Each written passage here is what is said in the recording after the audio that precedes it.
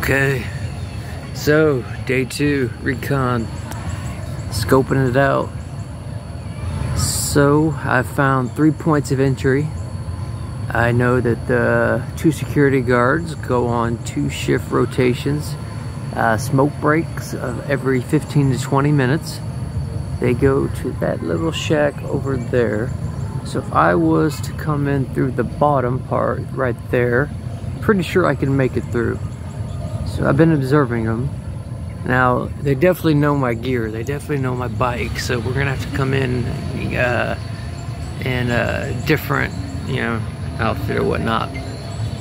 Also, as you can see behind me, so 6 o'clock at my 5 there, this is a main busy trail.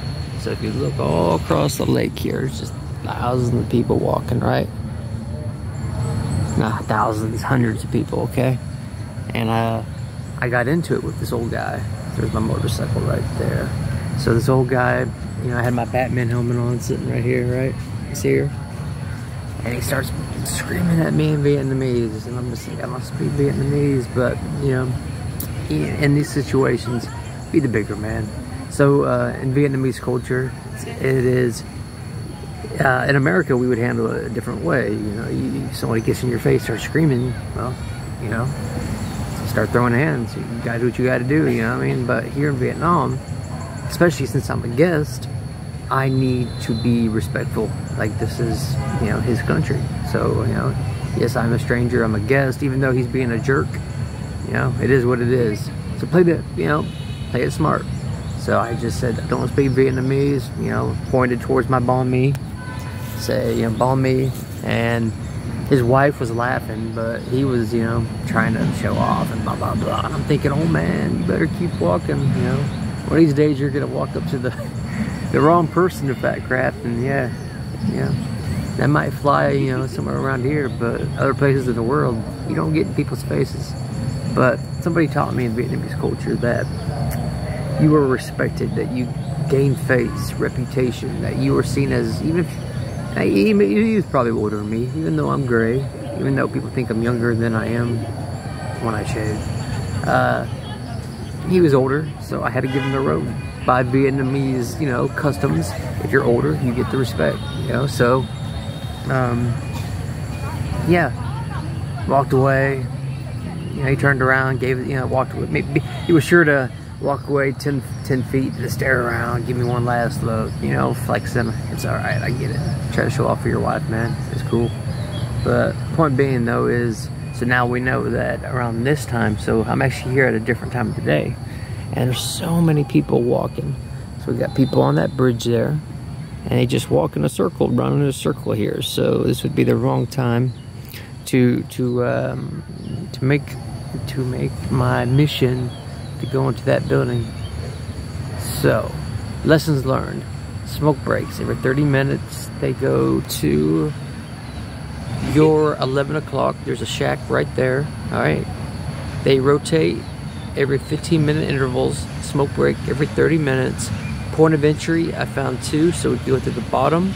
Another one is to the front entrance, which would be risky but doable. Second of all, my motorcycle, my gear is noticeable, so we'd have to change up our gear. Once we get inside there, though, there's no accounting for movement. So I've been sitting here for a couple hours now looking inside the building. So if you look inside that building there, right, you see all those sheets? So there could be squatters, there could be, well, there's not construction, I know that, but there could be anything and everything in there, right? And who knows the integrity of the floor itself, so I'm not too concerned about that. I'm pretty agile, but squatters, things like that. So we go in, we got 1, 2, 3, 4, 5 floors to get up to. The point is to get up on the roof. Get up on the roof and get a good camera shot. Now, also, I don't want to break no, walls and get myself, in trouble. So I gotta, do this in a way that is not, against the rules. But just going inside a building, I don't think would be against the rules, because I have looked and there's not a single sign that I can see that says, do not enter.